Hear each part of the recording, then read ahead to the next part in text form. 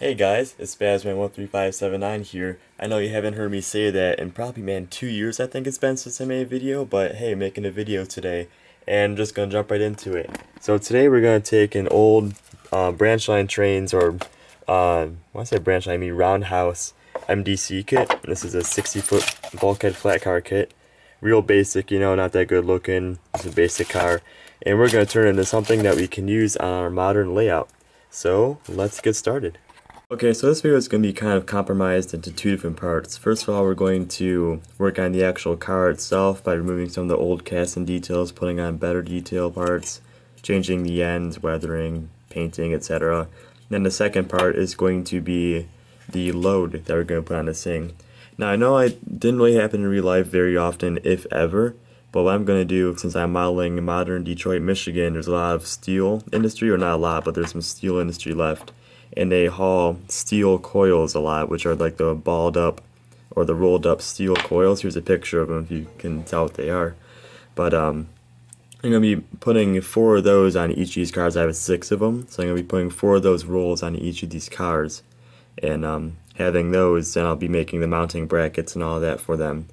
But first of all, we're going to be focusing on the actual car itself, and the first thing we're going to address are these ends. Now in real life, you almost never saw these. It's just a blank end, nothing on them. What I'm going to be doing, like in this picture, if you can kind of tell there, this has a wooden end to it. On this car, this is a prototype picture. It has a wooden end on there. So what I'm going to be doing is taking this styrene that looks kind of like a wood pattern on there. Going to be cutting it to shape and then painting, weathering it to match that picture so we can get some kind of better looking end on these things as compared to just that stock blank piece. Okay, so I got both these pieces cut here, and they fit pretty well onto the ends of the cars. There's a little bit of overhang on the yellow part, or the original part there, but I think it should be okay. In real life, I'm sure that would happen sometime or other. It was just because the little lines here didn't match up to that, so I just cut it one short. But next step is going to be with these is to paint and weather them to make them look somewhat like wood, or maybe some somewhat aged wood. And after that, we'll mount them and go on to the next step. Okay, so this is actually a lot more simple than it looks like. It looks like it's real wood. I mean, it has a shine to it, but I can get rid of that very easily. But it came out extremely well. I'm very happy with it. But here's the original, just for comparison. Just white styrene plastic. Same thing on the back of this. All I did was take some, I think this is burnt umber. Yeah, burnt umber paint right here. And I dry brushed some onto a paper towel. It's right there. Using a number 2 brush. Doesn't really matter though. And I just took the brush and kind of went in. I got a bunch of paint on the brush, not even really dry brushing. I went in between every crack and just filled up every crack in there with that burnt umber paint. And then after doing that, I went each line by line, so it did take a while, but line by line. And then after that, I just took my finger and just wiped kind of the excess off, but I didn't wipe everything off because I want to keep that wooden look to it, or just the brown on the plastic. So I did that, and it came out really good. As you can see, you can really tell where the lines are in there. But after that, to get the kind of toned down effect, I got some AIM dark brown earth. I think it's just called brown earth weathering powder here. Just like a little tiny bit with a kind of stiffer brush like this one here, and just went over everything. Make sure you go horizontal, not vertical. If you go vertical, it's going to make it look like the wood grain is vertical, and obviously it's not, it's sideways. So just do that. Then it'll come out really good like this. And then the line in the center, if you look at a real, or most bulkhead flat cars with wooden ends like this, they have a white line in the center. Most of the time it's like a chalk line. Obviously I can't get a chalk line to be that thin. I was thinking about masking it off and dry brushing, but if I mask it off using masking tape, I was afraid to start peeling off this paint. So I did. I just used a real tiny, I think it's a 00 brush here, and basically dry brushed my way along with some white down the center line, or what would be the center line of this wood here. And I'm really happy with how it came out, so now I'm just going to duplicate this, and we're going to put it onto the end, and it should look really, really good. So let us continue with the second one. Okay, so basically to explain better what I'm doing, get my number 2 brush here, or any somewhat bigger brush, got some paint on the end, and I'm just going to go right in this line here. fill it all the way up with paint. Just go line by line. You can do two at a time if you want. And just take your finger and just kind of wipe some of the excess off. Make sure to keep some of it there. Trying to get your fingerprints in there, it looks kind of strange. And so you get that. And then you just continue on with that process until you're happy with this. And then you can use the weathering powders to finish everything up.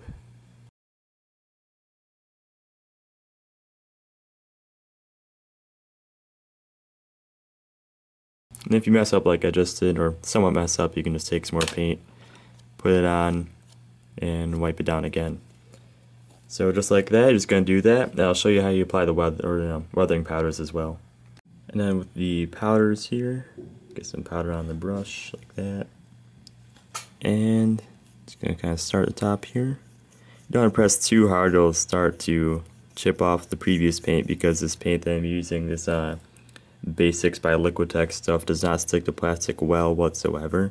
So you just have to be careful with it until you get some kind of clear coat on there. I'm just going to continue to do this all the way down the car. Or not the car, the piece of wood here. Or plastic, I guess you should call it.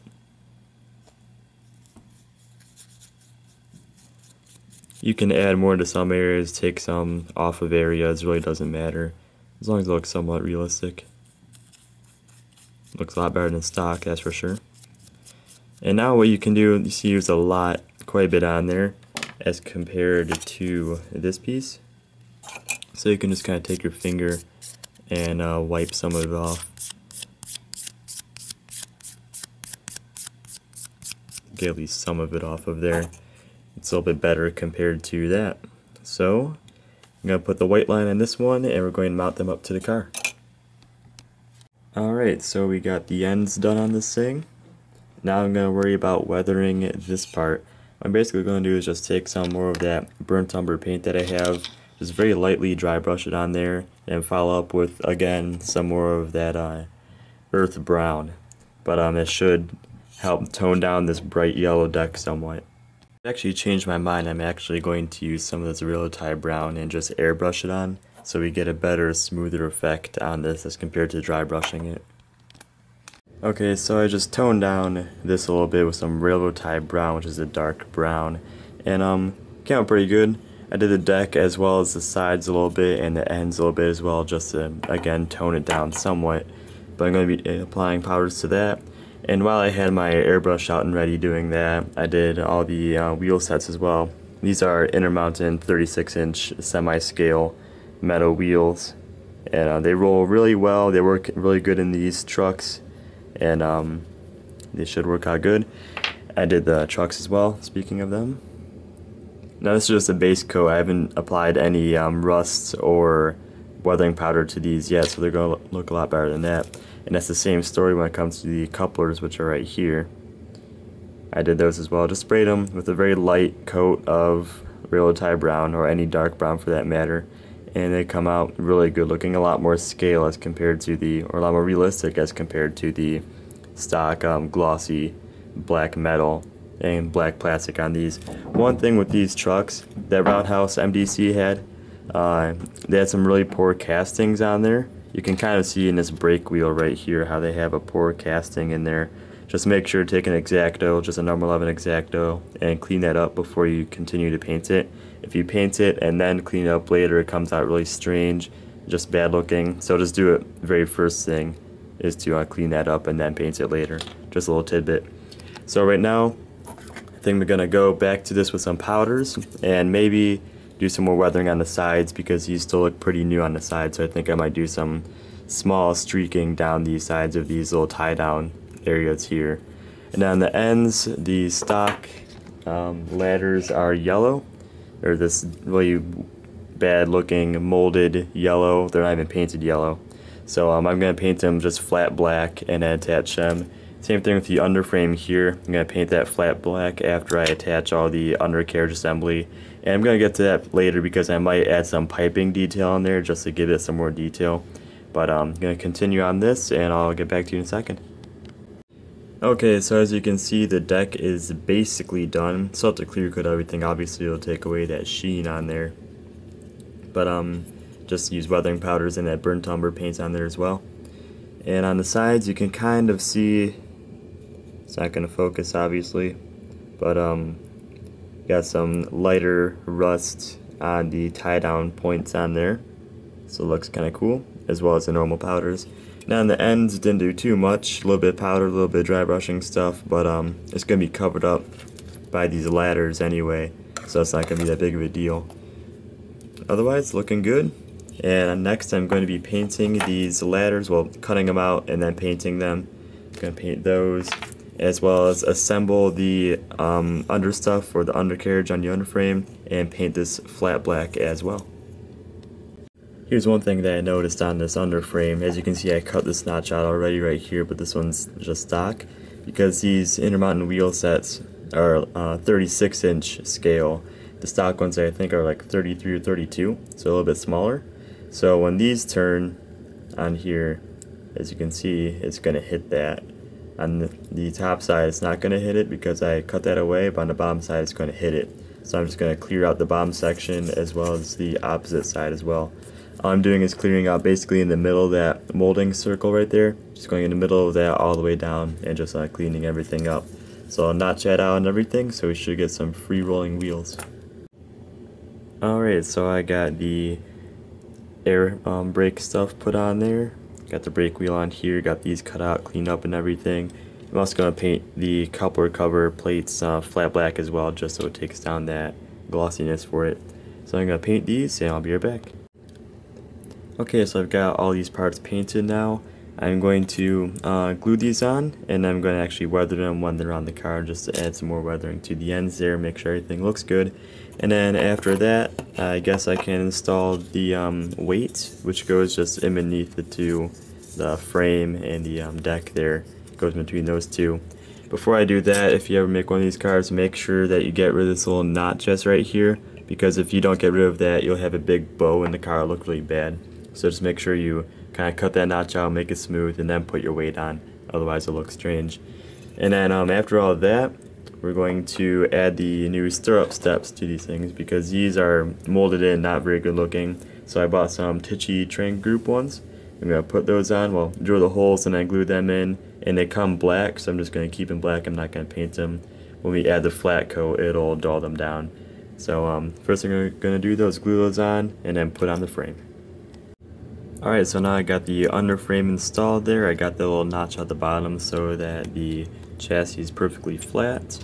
I put the trucks and couplers on just so I could mount everything perfectly, and it's continued to weather trucks as well. You can't really tell, but they are a little bit lighter brown in the spring and bearing area.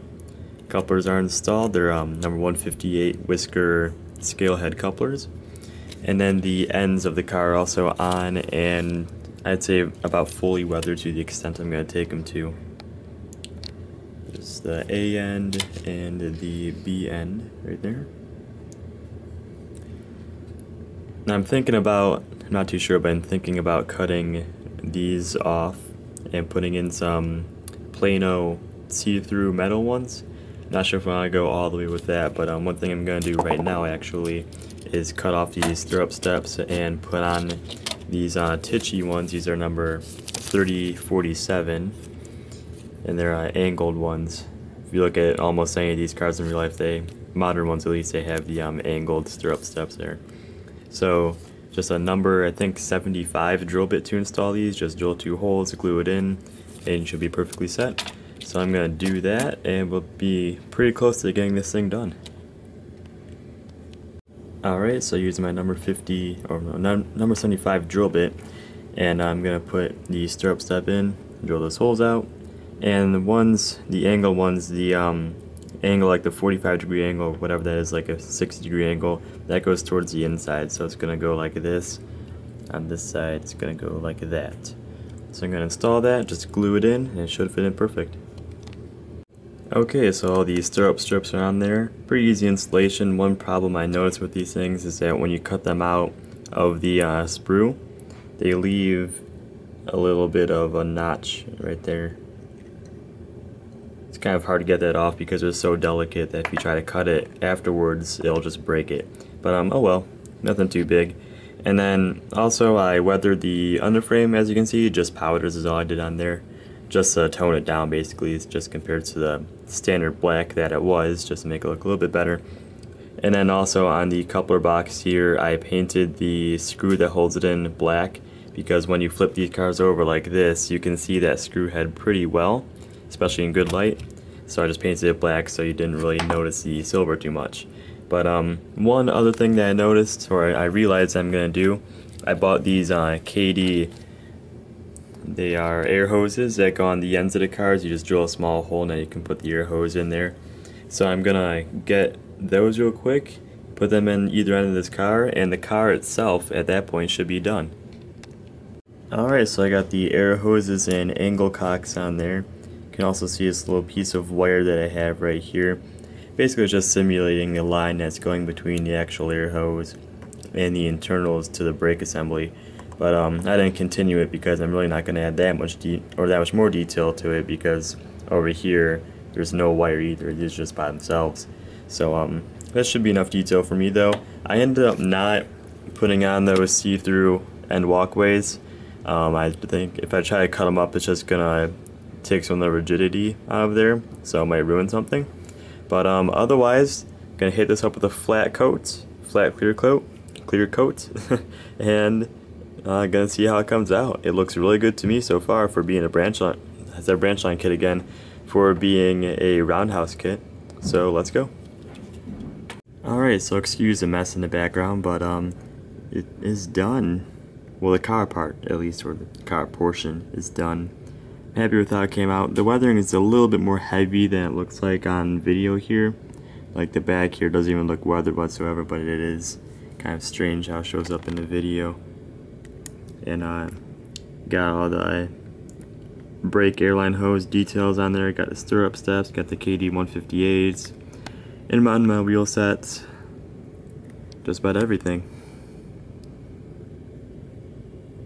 And again, the side is weathered, it just doesn't look like it on video for some strange reason. And there's the A side. Alright, thanks for watching this little video here. Hope you enjoyed it. It's probably actually longer than I expected, but oh well. Hope you enjoyed it, and thanks for watching. I'll be putting out more videos, hopefully in the near future. I've just been so busy with everything. I'll make an explanation video of my new layout and everything that's been going on. So, hope to see you guys soon. Thanks for watching.